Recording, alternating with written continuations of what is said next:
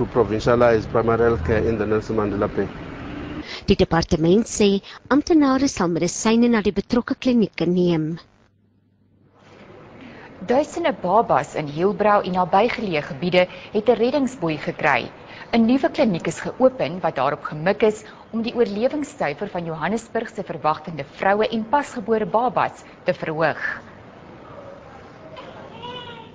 Die baba is net 2 minute oud en is een van die kliniekpersoneel se suksesverhale. Dit was tot onlangs 'n verlate operasiesaal wat dateer van die 1920s. Die teater verskaf nou lewensnoodsaaklike sorg vir ma's en babas. Die departement van gesondheid het in oorleg met die Wits Reproduktiewe Sorg en HIV Instituut die kliniek laat herleef. 3 reëse in inligtingstegnologie het 28 miljoen rand opgedok vir die herstel van.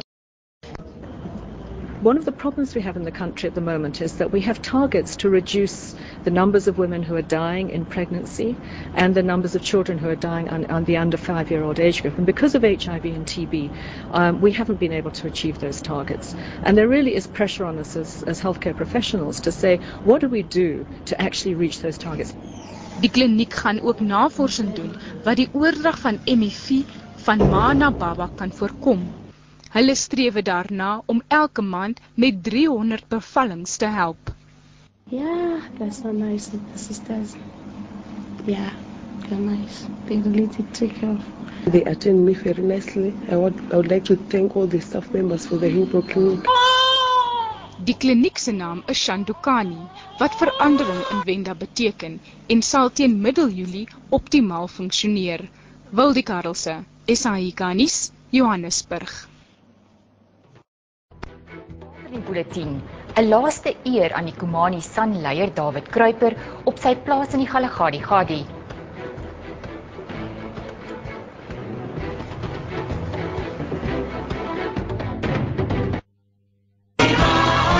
Mealtimes are irresistible with a delicious range of sauces, gravies and cooking sauces from Imano.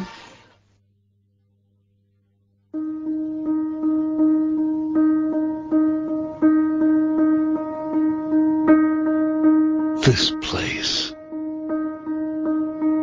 It's where we belong. It's where we find love and lose it.